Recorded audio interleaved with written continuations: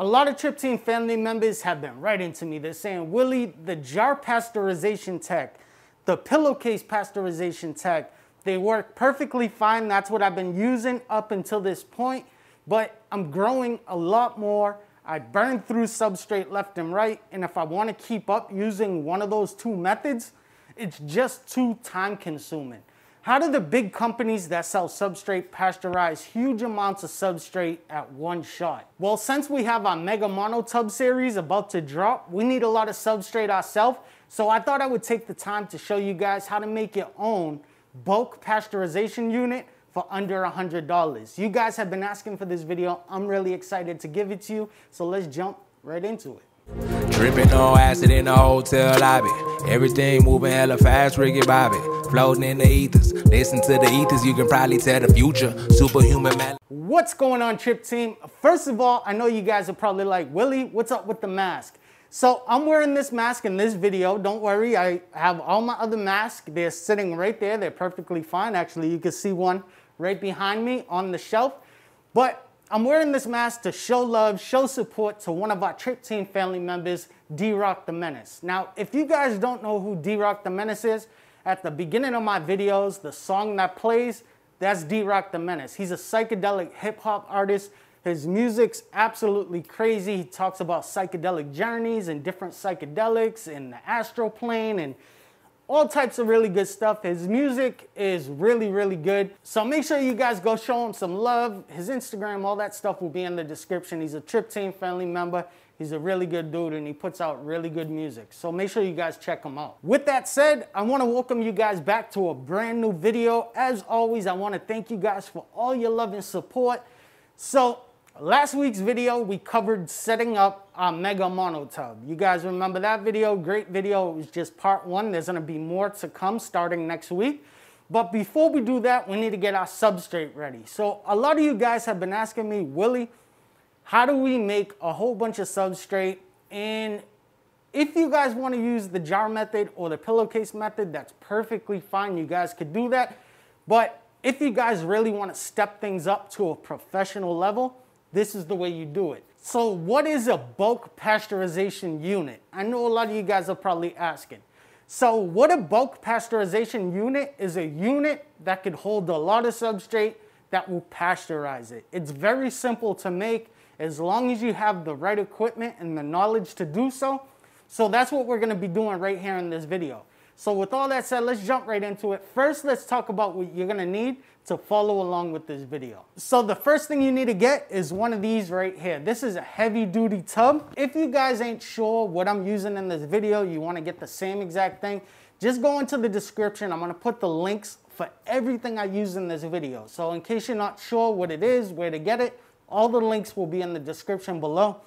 This heavy duty tub cost about $7, $8 with the lid, which is a really good deal because this essentially is going to be a pasteurization unit. So you want it to stand up to heat and stuff like that. So this is a really good one. This is the one I use all the time, anytime that I make one. And it's held up really, really well. Now you have to understand, you don't want to use one of the cheap Sterilite bins that we use for our mono tubs or our shotgun fruiting chambers. They're not going to hold up that well to the heat. You got to remember, this is going to get up to some really high temperatures.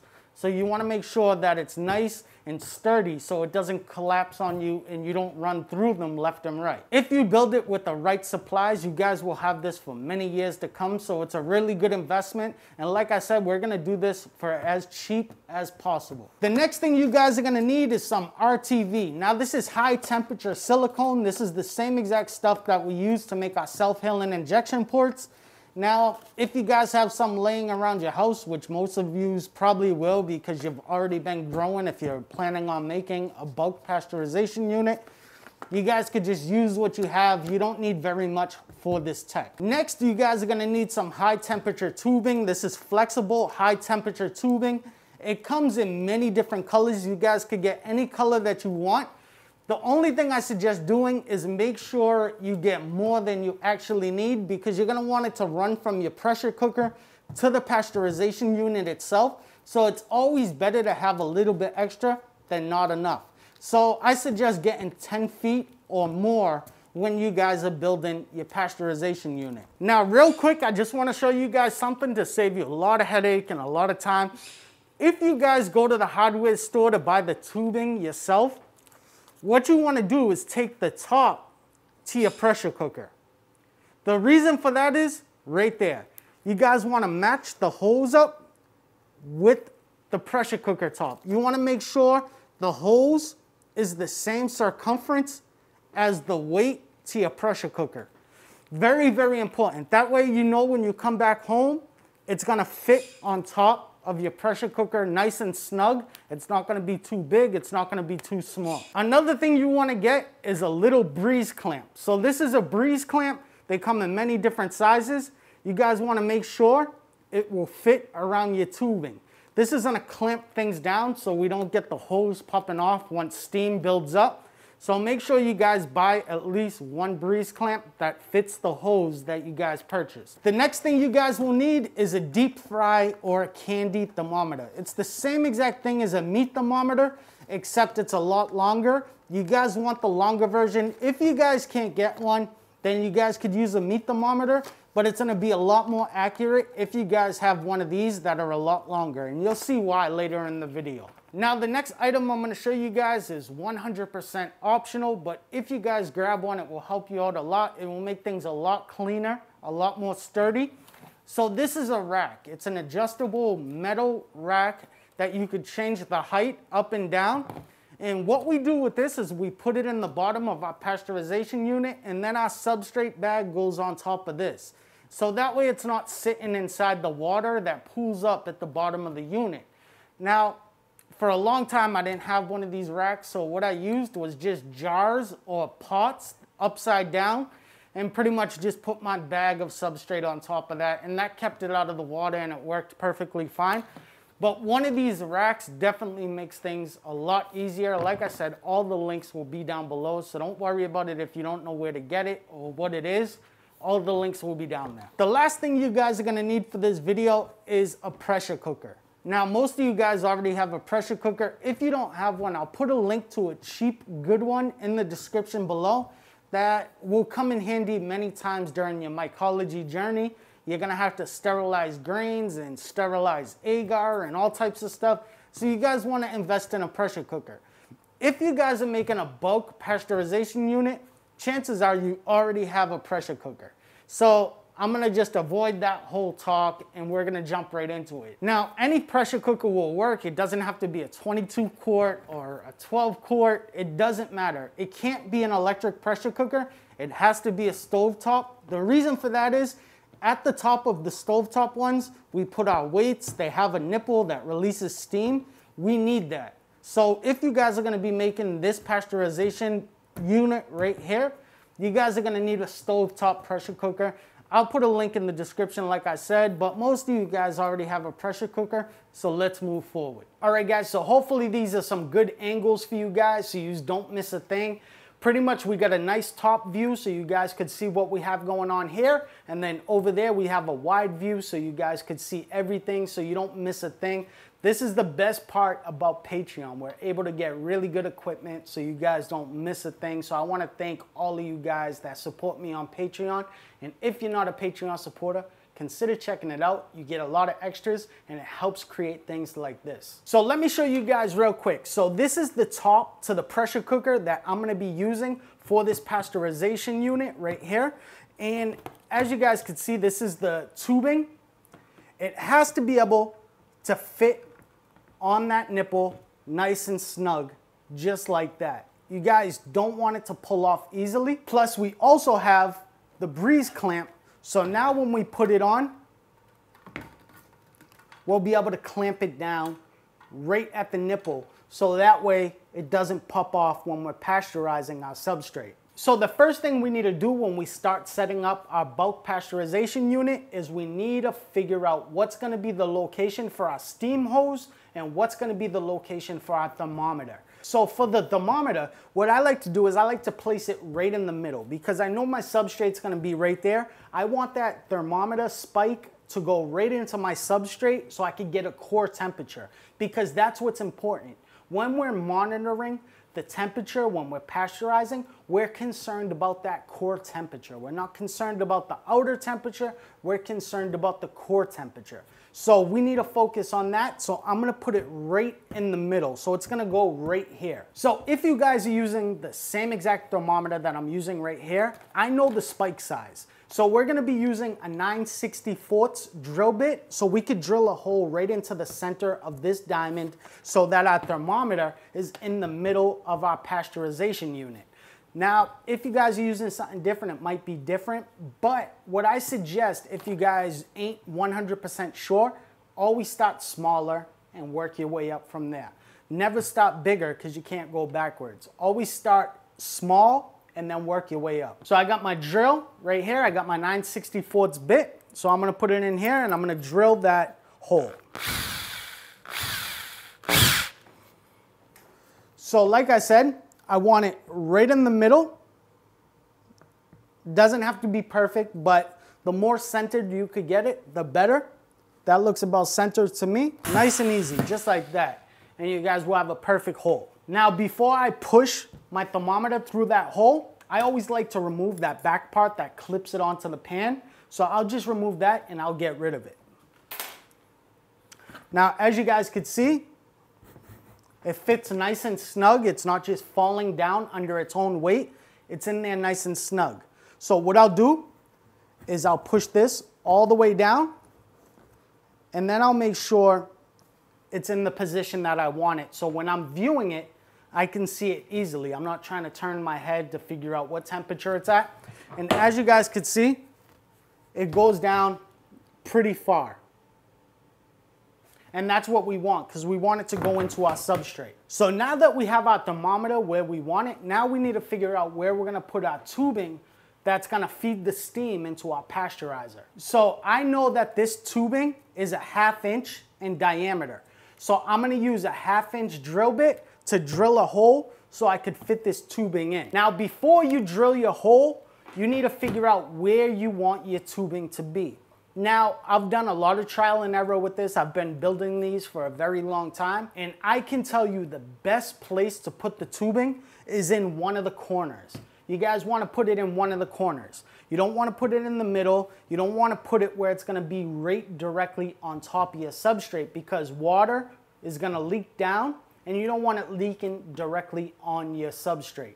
So what I like to do is I like to put it in one of the corners. It doesn't matter which one. You guys could choose which one you want to use, but pretty much that's how I like to do it. So that way the steam is being fed in from the corner instead of directly over the top of my substrate. All right, guys, so I have my 1/2 inch drill bit right here. And what I'm gonna do is I'm gonna drill right here into this corner so that way you guys could get the best view of it. But like I said, it really doesn't matter. Choose whatever corner you want to use. Some people even like to feed it in through the side of the bin, which I really don't like to do. I like to have everything right here on my lid, so that way when I'm done using my pasteurization unit, I can just unplug everything, put it right on top, and put it off to the side until the next time I need it. If you have the thermometer through the top, the holes through the side, now it's this contraption that has things popping out of everywhere. So if you use everything right here on the lid, it makes things a lot cleaner and a lot easier to store away until you need it. So I'm gonna put it in right here at this corner. So what I'm gonna do is just put my drill bit down and I'm gonna start slowly. It doesn't take much to drill that hole. So as you guys can see, the hole's right there, and that's where we're gonna feed the tubing through. All right, guys, so now we have this hole drilled. That's gonna be for our tubing that we're gonna run through. Now, if you guys have any frayed pieces of plastic, if you guys just wanna go around and clean it up the best you can, because the better seal you could get, the better your pasteurization unit is gonna work. So you guys wanna make sure it's nice and clean so that way you could seal it up really, really good. So now that that's all taken care of, the first thing we're gonna do is we're gonna RTV around our thermometer. All right, guys, so I have my RTV right here. Now, a little trick that's gonna help you guys out is when you cut your nozzle, you guys wanna cut it at a 45-degree angle. This is gonna help out when you guys go around your thermometer and you guys go around your tubing. It's gonna help you get a lot cleaner results. So if you guys cut it at a 45-degree angle, you guys will be good. All right, guys, so before you RTV anything, you guys want to make sure your thermometer is flush with the top side. You want to pull it through and make sure it's all the way down. As long as it's all the way down and flush with the top of your bin, now you guys could flip it over and we could start to RTV around the thermometer. We want a really good seal so no steam or water gets through. All right, so what I like to do, like I said, 45-degree angle, and I just go around it nice and clean. All right, guys, I just adjusted the color of my lights a little bit so you guys could get a better view. That's what it should look like right there. You guys want a nice, tight, waterproof seal around your thermometer, just like that. All right, guys, so now what we need to do is we need to take our high temperature tubing and we need to run it through the hole that we drilled in our lid. So once you run it through the hole, you want to pull it through, and you want to pull through 3 to 4 inches of slack, just like this. I don't like having a bunch of extra tubing inside my pasteurization unit, so 3 to 4 inches works perfectly fine. It will be up there on top, and there will be no obstructions with the steam when it starts pouring through. Once you guys have your tubing running through and you got 3 to 4 inches of slack, now you guys could RTV around the tubing. Just like we did with the thermometer, you guys want to go very easy and make sure you have a nice seal. Now be generous with the RTV. Don't worry, guys, you have plenty of it. You want to make sure you have a nice thick seal around this tubing, just like this. If you guys want, you could lay it on nice and thick, and then with a popsicle stick or something, you guys could go around and smooth things out if you want it to look really good. But it really doesn't matter. It's not going to have any effect on the functionality of it. So if you guys want, just lay a nice thick waterproof seal around it. And once you guys do that, you're all done. Pretty much now what we need to do is we need to let this cure. So it has to cure over a 24-hour period. So we have to let it harden up. So we're going to leave this overnight, and tomorrow we'll come back. This should be all cured, and then we can move on to the next step. All right, guys, so it's 24 hours later and our RTV has cured. So now we can start to assemble the pasteurizing unit. So as you guys can see, it's in there nice and good, not going nowhere. This has cured all the way through. You guys don't want to rush this, because if you rush it, it won't cure right. And you guys will have steam leaks, and then your hose will come loose and you won't get an accurate temperature. So you guys want to make sure you cure it the right way. All right, guys, so as you can see, I put my rack inside my pasteurization unit. Now, this rack is adjustable, so I could set it to low profile or I could set it higher up, just like this right here. Now, normally what I use is I use the higher setting, because what I like to do is when I fill my trash bag with my substrate, I'll lay it out flat on this rack. I want a lower profile that's higher up, because I want that skewer from our thermometer to go right into the center of our substrate. That's how you're going to get the most accurate temperature reading. Now, if you guys want to do more substrate, you guys could set it to the low profile setting, drop it down, and you guys will be able to fill more substrate into your bag and into the pasteurization unit. And depending on how long your thermometer is, that's what's going to determine how far into your substrate it goes. Now, I just like to get a nice center reading. If you guys could get a center reading, even if it's a couple inches down, it's going to be like that all the way through. So you guys don't need to worry about it being exactly in the center of your bag. The really confusing thing about substrate for a new person starting out is the difference between pasteurization and sterilization. Two completely different things. When you guys are making bulk substrate, you want to pasteurize. When you guys are making your grains to inoculate, you want to sterilize. It's two completely different things. What we're accomplishing by pasteurizing is we're trying to kill off all the bad bacteria that could be in the substrate, but still leave behind the good stuff. When you sterilize, think of it as you dropped a nuke on it. You're pretty much killing everything that's there so that the mycelium could take hold and it doesn't have to fight anything in its infancy. because when it's just starting to colonize, it's very weak. But since we're putting a bunch of colonized inoculation points into our bulk substrate, it's a lot more ferocious, right? It could fight back other things that it couldn't before.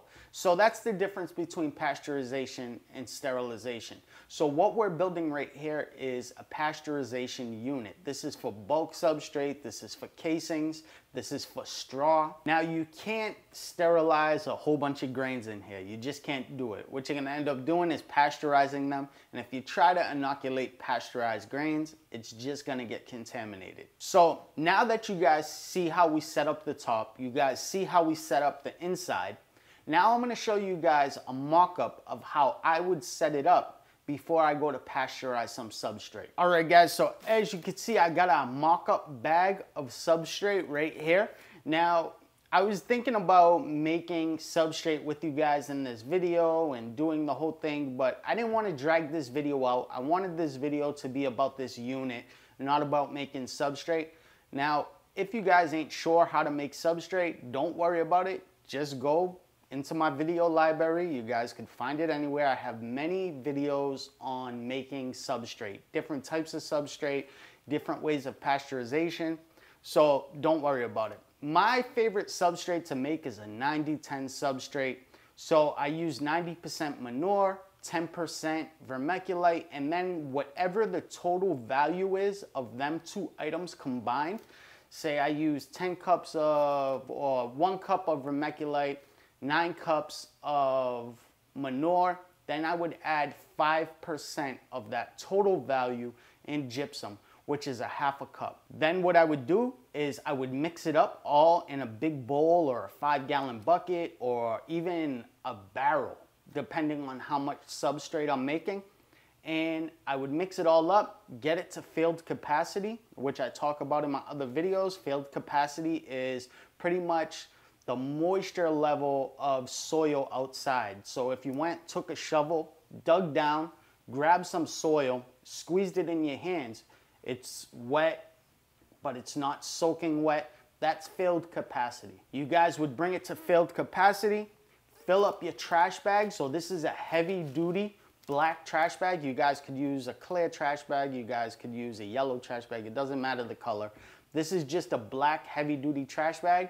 You guys just make sure you're using heavy duty. You'd fill up your filled capacity substrate right here. You'd tie it off.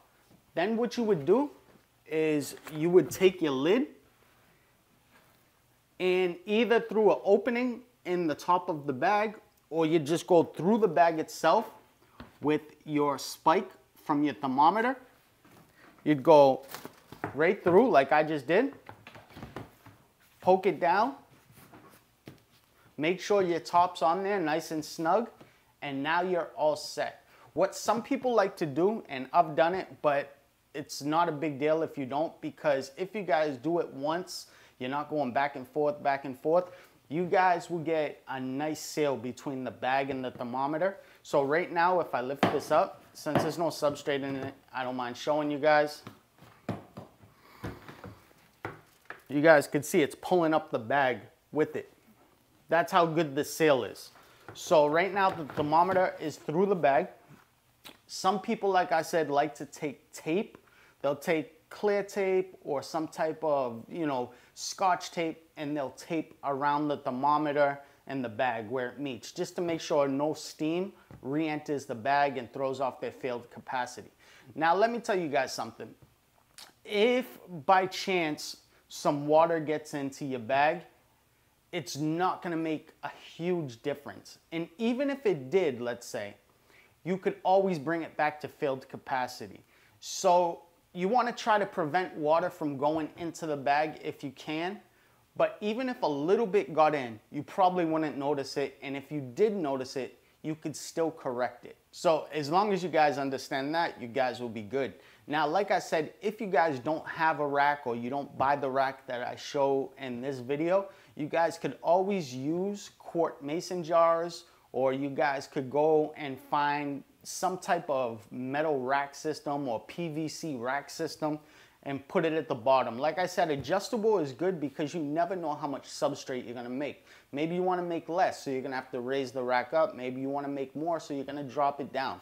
It really just depends. Now, if you guys get this thermometer, no matter if you have the rack set all the way to the bottom or set all the way to the top, this thermometer will work perfectly. It will go all the way down to the bottom. It will work if you have it all the way at the top. It really doesn't matter. So now that I showed you guys how I load my substrate bag into the pasteurization unit and how I put my thermometer through, now I want to show you guys how I set it up with the pressure cooker and what I do before I'm about to pasteurize this substrate. Really quick tip, guys. You want to make sure your substrate, your bag, everything is all loaded before you turn the pressure cooker on.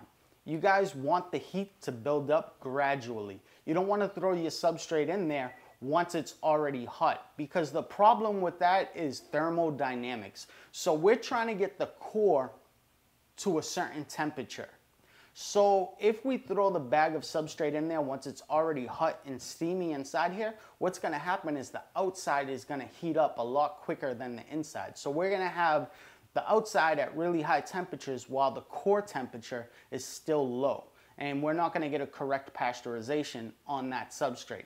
So you want to let everything build up gradually together. So you want to make sure the substrate is loaded in there, everything's all set, you close it up, then you set up your pressure cooker and turn it on and let everything do its thing. All right, guys, so this is pretty much the setup right here. So if you guys were going to go and pasteurize some substrate right now, you would fill up your bag with your substrate, you'd load it up into your pasteurization unit, you'd shut the lid, you'd make sure that your thermometer or the way that you're reading the temperature is in the core of the bag, and then you would run your steam hose to the nozzle on your pressure cooker.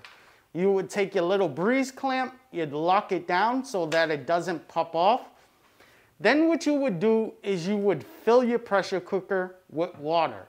Now, when you guys fill it with water, don't worry about filling it the same way you would fill it if you guys were about to pressure cook some grains, where you only fill it up with a little bit of water to the rack. You guys want to fill this thing up with water halfway or more, because the steam's going to be escaping through this hose, so it's going to run down really fast. So you guys want to fill it up with a bunch of water. Then what you guys want to do is lock your top. You want to put it on your stove and you want to turn it on high. What's going to happen is steam is going to start to build and run down the hose and into your pasteurization unit. Now, what you guys want to do is achieve them temperatures for pasteurization. So what I like to do is, once I see it get to about 145 degrees Fahrenheit on my thermometer, I'll shut off my pressure cooker or I'll turn it to really, really low, and then it will continue to build. So you'll continue to see the temperature build even after you've shut off the pressure cooker, because the core is still getting hot from the outsides of the substrate and it's still hot inside the pasteurization unit. So if you guys shut it off at about 145 Fahrenheit, it should rise to about 165, 170 degrees Fahrenheit before it stops rising anymore. Then what you want to do is, once you hit them temperatures between 160 and 170, you guys want to maintain that 10 degrees Fahrenheit range. So between 170 Fahrenheit and 160 Fahrenheit. Now, once you guys achieve them temperatures between 160 degrees Fahrenheit and 170 degrees Fahrenheit, you guys want to maintain that temperature and start your timer. So I like to let mine pasteurize for about anywhere between 70 and 90 minutes, usually gets the job done. Now, if you guys come back and you see your temperature has dipped below 160 degrees Fahrenheit, just turn your pressure cooker back on and let the steam start going in there again until it rises back up to your desired temperature, then shut it off. So that's what you guys want to do. So let's say you guys come back, you see your temperature has dropped to 150 degrees Fahrenheit. What you want to do is turn your pressure cooker back on, and you want to let that temperature build back up right to where it's about to hit 160 Fahrenheit. Then shut off your pressure cooker. It will continue to build a little bit, and then you guys start your countdown again from where you left off. So if you guys had 40 minutes in pasteurization when the temperature dropped below 160, then you guys will pick back up at the 40-minute mark once you get it back into that temperature range. Hopefully that's not confusing, but if you guys built your pasteurization unit the correct way, you guys don't need to worry about that. I've never seen my pasteurization units dip below where they're supposed to be. So at about 145, I shut off my pressure cooker. It starts to continue to build up till it hits about 170. And once I see it hit that 170 mark, that's when I start my timer. And I like to keep it in the pasteurization unit for about 70 to 90 minutes. Usually I keep it on the longer side, 90 minutes. But if you guys want to finish up a little bit quicker, I've seen people get away with 70 minutes, 80 minutes, times like that. So don't worry about it too much. Like I said, we're pasteurizing, we're not sterilizing. Now, very important, guys, pay attention. This will be on your stove. This will be on the floor or on a countertop next to your stove. The most important thing, and this is something I learned very early on, if you guys have hardwood floors or something like that, or you don't want your floors to warp or change shape or anything like that, the best thing to do is to put this pasteurization unit on top of another bin. So buy 2 of these, flip the other one upside down or put the lid on, and then put this on top of that. If you don't want to buy 2 of these bins and you have some 5-gallon buckets laying around, what I do is I just flip the 5-gallon buckets upside down. I place my pasteurization unit on top of the buckets, and that will create a barrier between the floor and the pasteurization unit so that no heat is touching your floor. Now, even because the core temperature gets up to 170 degrees Fahrenheit, which most people are probably thinking, well, that's not really that hot. You have to remember that's the core temperature. So the steam that's in here is still really, really hot, upwards of around 190 degrees Fahrenheit at times. So when you guys open this up, always use hand protection. Consider it the same exact thing like the lid to your pressure cooker. You guys don't want to be lifting this up without hand protection. And when you guys lift it up, make sure you lift it up away from you. You guys don't want to be looking in here when you pull up the lid because steam's going to come up. You'll end up burning your face, your eyes, your arms, your hands, whatever's exposed at that moment. Very, very important. Treat this just like you would treat your pressure cooker. Now, once I've hit that 160 degrees Fahrenheit to 170 degrees Fahrenheit, and I've maintained that for about 90 minutes, what I'll do is once I hit that 90-minute mark, I'll remove the lid. I'll take some hand protection, so an oven mitt or something like that, or some type of thermal resistant glove. I'll grab my substrate and I'll place it on a rack somewhere so that it could cool. I won't leave it inside here because I don't want it to continue sitting inside the heat, because what will end up happening is if it stays in here too long, you're gonna over pasteurize, which is just as bad as under pasteurizing. So you guys wanna remove it as soon as you've hit that time frame. So 160 degrees Fahrenheit to 170 degrees Fahrenheit for around 90 minutes. That's gonna pasteurize your substrate. Once it cools to room temperature, you guys are good. So I'll do this at night. I'll pull it out before I go to sleep. I'll put it on a rack off to the side, and overnight it will cool. I'll come back in the morning and it's ready to use. Now, another thing you guys could do once you figure out where your pasteurization unit is gonna go and where your stove is, you guys could come to this end of the hose. You could cut it so that it's a shorter distance, because as you guys could see, look at all this excess hose that we have. I would never leave it like this. The reason for that is the steam has to travel from here to here. And if you have all this hose with all these twirls and spins all in it, what's gonna end up happening is the steam is gonna get caught in certain areas, and it's not gonna be very efficient and heat up your pasteurization unit the way it's supposed to. Now, some people don't even like to do this in the house at all, but some people don't have an option to do it outside.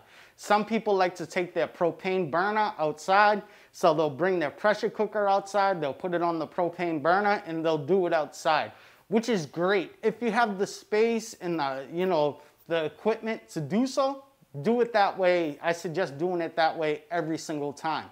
But some people don't have that luxury. Some people live in the city. Some people live in a place where they just can't do that. So if you guys want to do it in your kitchen, that's perfectly fine. Like I said, the most important thing is just remember this is going to get very hot. So you guys want to make sure it's on top of some type of rack, another bin, some 5-gallon buckets, just some type of barrier between the actual floor, the actual countertop, and the pasteurization unit itself. As long as you guys do that, you guys will be good. Another thing, which I'm sure I don't even have to tell you guys, but I just want to make sure all the bases are covered: kids and animals. Very, very important. This is going to get very hot. You want to make sure there's no children running around, that could bump into it, that could touch it. No dogs that are going to come up, get curious, and put their nose to it or jump on top of it. So important, guys. I don't want to see anybody get hurt. This is a great device. It does what it's supposed to do, but it's also up to you to be responsible. So you guys have to make sure you take the necessary precautions if you guys are gonna do this. With that said, guys, that's pretty much it. That's what it is. That's how you build a pasteurization unit. That's how you load it up, and that's how you actually use it. That's all the do's and don'ts about it. Now, like I said, make sure you use a heavy duty bin. This is extremely heavy duty. This isn't one of them cheap bins that you buy at Target for, the mono tubs or the shotgun fruiting chambers. This is heavy duty. Actually, a lot of guys use this for hydroponic setups. So a lot of you cannabis growers out there will know exactly what this is, where to get it. You might even have one laying around. If you guys could get something more heavy duty, go for it. Now, what I've used in the past to make my pasteurization units is a cooler. And I know a lot of people in the mycology community use a cooler as well. So like one of the Coleman or the Igloo coolers, you guys could use those. They come in various different sizes.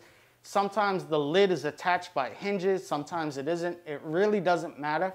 You guys could use either or, and those work really, really good. They're insulated. They do a really good job. They're just a little bit more expensive than one of these heavy duty bins. But if you guys have one laying around or you want to make the investment and purchase one, they work really, really good. Just like this, but even better. So there you go, guys. That's how you make your pasteurization unit right there. A lot of you guys have been asking for this video, and this was the right time to give it, considering we're about to do our Mega Monotech, which is going to be happening next week, which I'm really excited. So I can't wait for you guys to see that and join along. I can't wait to see your grows, because every time you guys follow one of my techs, you're always tagging me in it, and I check out them photos. Even though I don't always have the time to respond because I'm trying to film these videos, I'm traveling to film other videos, and I'm always trying to work to expand the Trip Team family, I still see it. When I'm on a plane, when I'm in the Trip Team studio, when I'm at home just chilling with my dogs, I'm sitting there, I'm on the phone, I'm checking out everything. I'm seeing what you guys say. I don't always get a chance to respond, but that's just what it is.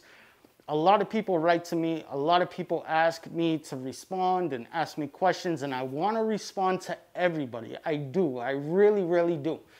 But sometimes there's just not enough time to get back to people in a timely fashion. It's just impossible. Now, if you guys are persistent and you write to me, you tag me, eventually I will have a chance to write back. But if you guys need direct contact with me, you guys want to get in touch with me right away, just consider going and checking out my Patreon. My Patreon is the easiest, most effective way to get in touch with me. If you try to get in touch with me on social media, it's very, very difficult because so many people write to me. I mean, it's to the point where my DM box just says 99 plus. because it doesn't go any higher. I have thousands of messages and I just can't get to all of them. I know people write to me all the time and say, Willy, answer your DMs. I am answering DMs. You're just in the mix with a bazillion other people asking questions, you know, and I want to answer your question. I do, but I need to get to it. But before I do that, there's other people that have wrote to me that are still waiting on responses. So if you guys want to cut all that bullshit, you want to talk to me one-on-one, you want to Skype with me one-on-one, you want me to check out your girl, answer any questions, check out my Patreon. That's what the Patreon's there for. The Patreon's there so you guys could talk with me directly and get assistance and stuff like that, get extra videos and early releases. That's what it's there for. That's what it is. And of course, you guys could go to willymyco.com to get all my videos. So any video that's ever came out is on willymyco.com, which is my website. You guys could go over there. You guys could write to me on there. Of course, I get a lot of messages through there, but I try to get back to as many of you as possible. You guys know me. You know I'm a good person, and I love you guys, and I want to talk and hang out with every one of you, but it's impossible. I'm one person trying to do a bunch of things to keep everybody happy, so please bear with me, and I want to thank you for your patience because a lot of you guys are extremely patient and extremely understandable. It's just a few people that get upset, and it's nothing personal. It's just I could only do what I could do. I'm human, guys. I'm one of you. I'm not a superhuman. So thank you guys for everybody that supports me. Hopefully you guys enjoyed this video. I love you guys. Like I said, shout out to D-Rock the Menace. Thank you for the mask, brother. He got a couple different options. If you guys want to go check him out, purchase one of these masks, take a picture on Instagram or whatever, tag me, tag him. You'll get a follow back just for showing your support. And that's pretty much it. So thank you guys so much. Hopefully you enjoyed this video. Hopefully you guys like the new setup with the new cameras, the new angles and all that stuff. You know, we've really stepped our quality up big time. I mean, and it's all because of Patreon. All the Patreon money, this is what it goes towards making the videos better, giving you guys better content. So I want to thank all of you guys that support me on Patreon. And as always, I love you guys. I'm Willy Myco. Do good, be good, live good. Namaste.